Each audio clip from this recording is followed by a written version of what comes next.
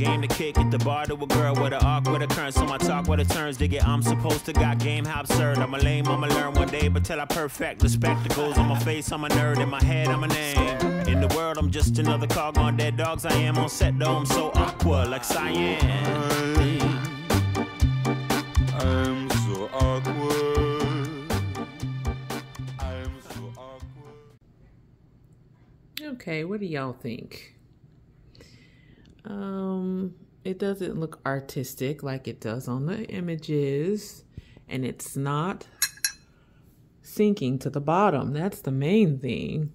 I mean, I think it might actually look like something if it would sink to the bottom. Like if it would do this, then maybe it would kind of look similar to the pictures, but it won't stay. It's not staying down. Oh dear. Keeps floating to the top. And plus it's coming apart. Wow. It actually sank shortly after I had given up hope that it ever would. I'm not too sure how I feel about the look of it, but it's pretty cool. I mean, it's not perfect, but I still like it. I think it's very artistic. That's what it looks like from the top. Well, I'm not doing a very good job of showing it right now, but it actually is very artistic. It's really kind of pretty.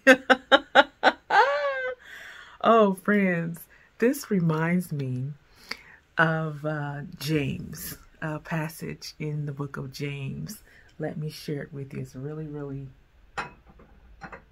short. It says, "Let patience finish its work so that you may be mature and complete, not lacking anything." Patience. Oh, that virtue called patience. Not one that I possess. But wow, sometimes beauty will blossom when you least expect it. And I know you can't see this right now because of the way the light's shining on it. But now it's time for a taste. I mean, it's very aromatic. Smells like walking through a field of wildflowers. Seriously, I wouldn't kid you about that. It's probably not going to be very attractive now because I'm going to add my customary 2 packs of stevia and 1 spoonful of white sugar. I would love to add some honey as well, but I have to cut back on the sweets. So I will let you guys know how this tastes. Oh, where's my spoon? Spoon!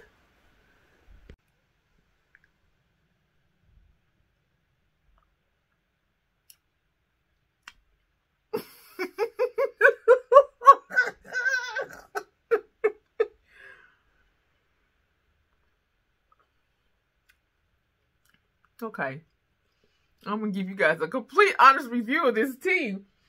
It needs to be strained because now all of the tea leaves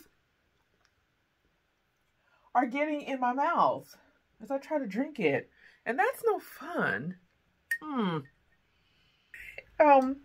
trying to get to the flavor though.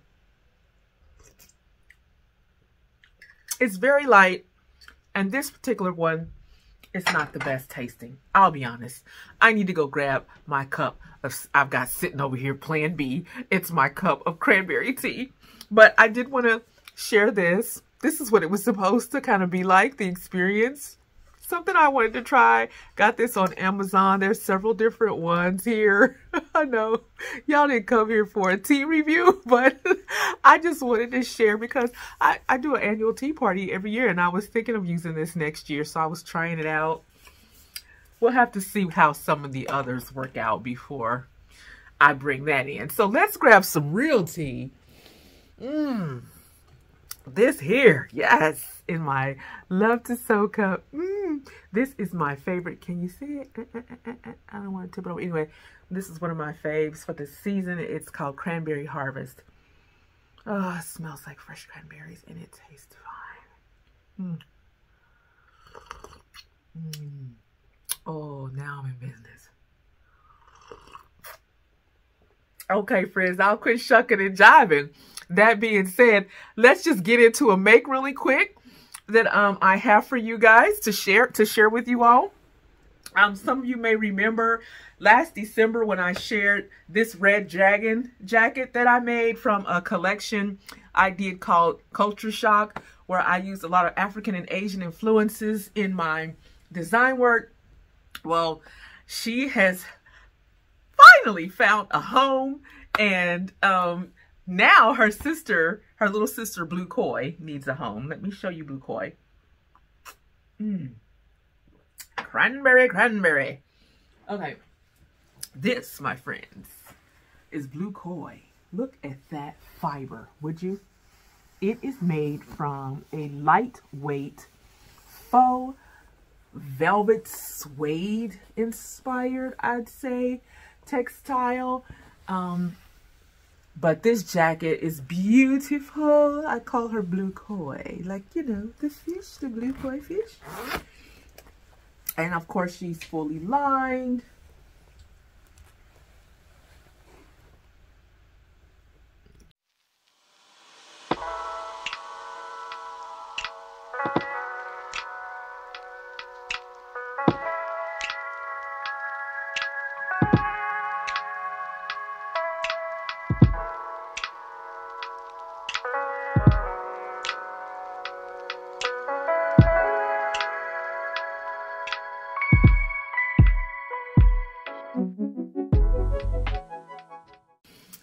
Okay, friends, so here's my special announcement.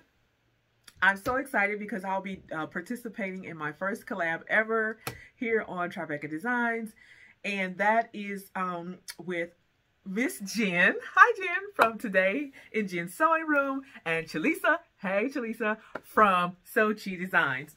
We'll be doing a collab. Am I supposed to say what we're doing? I guess it doesn't matter, right? But I'm really excited because I've done several sewing challenges here, but this is my actual first collaboration. And so stay tuned because next week we'll be posting our videos showing the reveal of our collabs. So I hope you guys are as excited as we are and that you will come back to review or take a look at what we put together for this collaboration. All of us are very, very busy right now. We have very busy lives, but I'm so thankful for my sewing sisters who decided to come along and get together and have a little fun with a special genre of fabrics. And it will be, I can tell you, it will be an upcycling element included as well. Okay, friends, it's already past high noon here.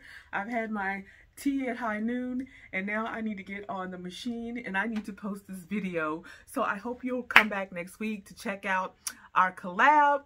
And thank you for watching. Have a wonderful weekend. Peace and blessings.